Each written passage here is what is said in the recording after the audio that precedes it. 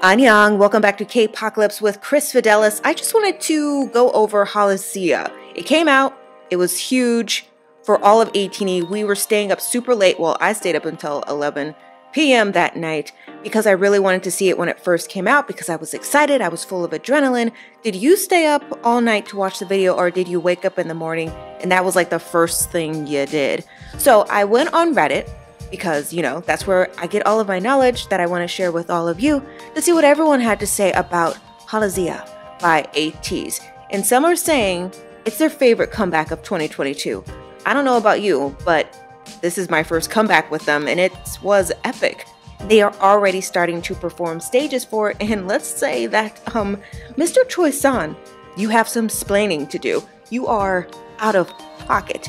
So on Reddit, they're saying a lot of good, positive things, so I just want to go over this. It's official. Halazia by ATEEZ is my favorite comeback from 2022. What is your favorite comeback from 2022? And what comebacks are you excited for in 2023? I got a lot of questions I want to ask you, but let's dive further into this article. I just watched the music video, and I can't say anything other than I'm speechless. The song is so good and catchy. It's an instant grower. Okay. The Halazia part is just stuck in my head ever since I listened to the song. Is it stuck in your head? I think they call those earworms or something like that. The music video was a cinematic masterpiece. Agreed. I'm not smart enough to figure out what's going on, but I love it regardless. The choreo is just on the next level as well. Just when I thought they couldn't outdo Gorilla, they really shut me up with this release. Now with Gorilla, that was my first experience with ATEEZ, and it blew me out of the water. I had never heard anything like that in K-pop, and I am not an OG K-pop fan. I've only been in K-pop for about 2.5 years now, and Gorilla just offered something that other groups were not offering at that time.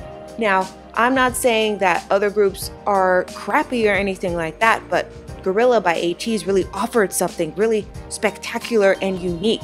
Do you agree with that, or am I crazy? Is my blood sugar low? Like, what's going on in my head? This Redditor had to say, anybody else feeling depressive right now? This song makes me feel so emotional right now.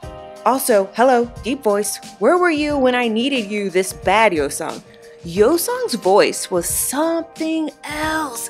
Like, it was a surprise because we do hear Yosong in a lot of songs, but in this song particularly, he had a lot of front stage action as far as presenting his vocals are concerned, and he was snatching my freaking brain. Like, that is not even an expression, but that's exactly what he was doing. He was reinventing expressions in my mind. Yosong, deep voice, is life-changing. I got chills when he came in at the pre-chorus. Like, he sounds so incredibly good. I want him to read audiobooks to me. I would pay for an album of him doing ad reads just so I could hear his voice more. Let's upload that. We're uploading that. Before I saw Yosong's face, I assumed it was Mingi, based on the deep voice alone. Haha. Mingi also was delivering deep vocals in this song as well. We're going to upload that. We're going to bring it to an even number 10. But Yosong was definitely giving us something to hold on to in this song, and he was not letting go of any of ATEEZ hearts. If you were not standing ATEEZ before, do better. Raise your standards. Stan ATEEZ for better health. Oh my god, same. I was watching it on FaceTime with a friend, and when the music video ended, we both just stared at each other in shock. Maybe they were staring at each other in shock because a gigantic orb hit Choi-san in the face, and I'm like, what was that? What is happening in the situation? If you have any sort of ideas about what you think that orb was representing, drop it down below in the comments. I know there is a lot of ATEEZ lore that I am just not involved in because it's way too much for my brain to even handle, but a lot of people were saying that they want the captain to do a Q&A session with ATEEZ to explain to us what exactly is going on in Halazia. In fact, all of ATEEZville or ATEEZville would love to know what's going on. We all want to be on the same page as you, Captain. Seriously. As an ATEEZ lore enthusiast, this music video is just like a feast. Well, I'm jealous. I want to be at the table. I don't know what's going on in this music video. And even just as an ATEEZ, it's literally insane what the boys are producing. They never fail to awe us with unbelievable music and incredible choreographies. The choreography is sick. Them doing some sort of sign of the cross while dropping it while it's hot, sort of, was really invigorating. I really enjoyed that myself. I'm so hyped right now, but also emotional. It reminded me of Answer. There is a move in Answer that I really like. I'm pretty sure you know what it is. Bula bula. Yeah, Inception, but new style of ATEEZ flavor that they started doing this year. Sort of an upgrade, isn't it? I do feel like it is an upgrade from the videos that I saw. I wish I discovered them initially when they came out so I could really appreciate their growth. But as far as performance and dynamite presentation is concerned, I feel like they've always had that. And it's something that maybe they are becoming even more comfortable with as they are, you know, getting older in the K-pop gang. Not to say that they're old or ancient or anything like that, but they're getting more at-work experience as far as presentation is concerned. And I think in less than 2 years, they're on their way to the top, but they're going to be on the top of their game. They could be at the forefront of K-pop because they really are delivering something that is not in K-pop at this time, in my opinion.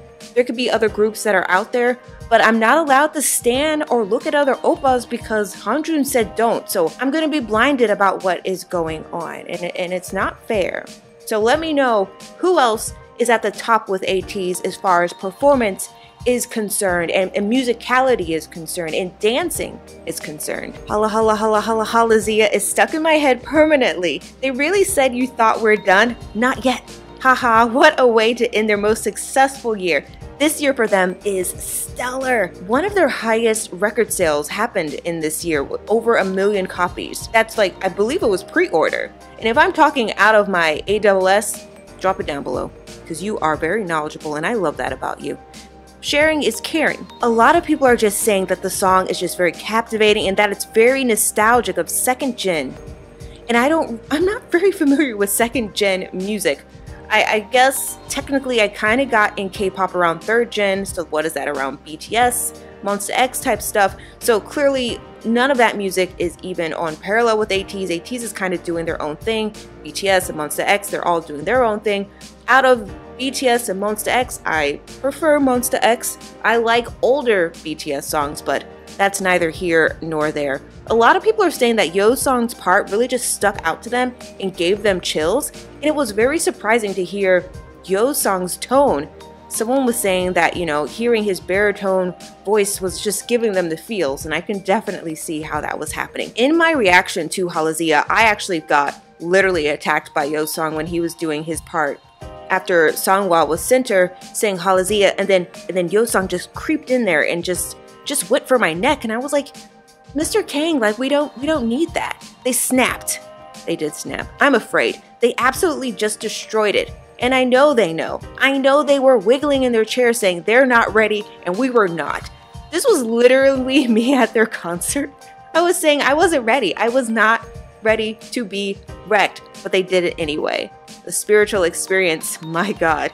Their stage performance of this was definitely a spiritual experience, and we are going to watch some clips of that as well, so just get ready. I'm going to be playing it in the background right now, so enjoy it. They look so good.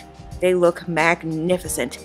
I know they were wiggling in their chairs. They definitely were wiggling in their chairs. Nobody is doing it like ATEEZ, and I'm just so proud of them for paving the way for experimental music. Not to say that anyone in K-pop isn't experimental, but as far as the groups are that I'm listening to, ATEEZ is at the forefront as far as musical experimentation and just the combining of different genres together. Like there was like EDM feels, there was drum and bass, there's a screamo, there's punk, there's just so much going on in ATEEZ's music, and it's just so exciting to see them grow as artists and as adults and as people in general, because being creative is such a gift, and I'm so glad that they want to share that with us. And the chorus is making me levitate. Yes, we're putting that in there. Also, I just can't keep up with the lore, so I was just vibing through the music video and saying, hey, this is kind of cool. It definitely was cool. I wish I knew more about the lore, but the music video was really, really good. It was cinematography at its finest. Someone was saying if you pause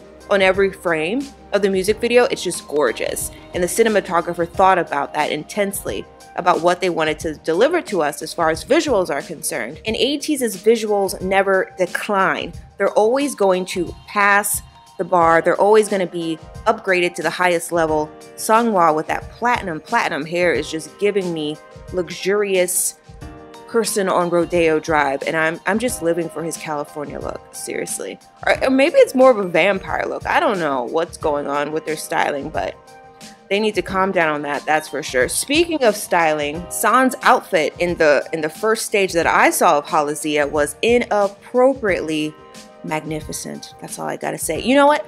I'm gonna show you something that I found on Twitter, and don't feel attacked, but did you see that? We'll see it again. Did you see that? That's happening right now on the screen. Mr. Choi San's whole outfit is giving us back. Look at Sir's back. Sir's back is gorgeous. Let me make this larger for you so you can see it. And it's just going to be playing in the background while I'm talking. Choi San understands the art of showmanship. He understands the art of presentation.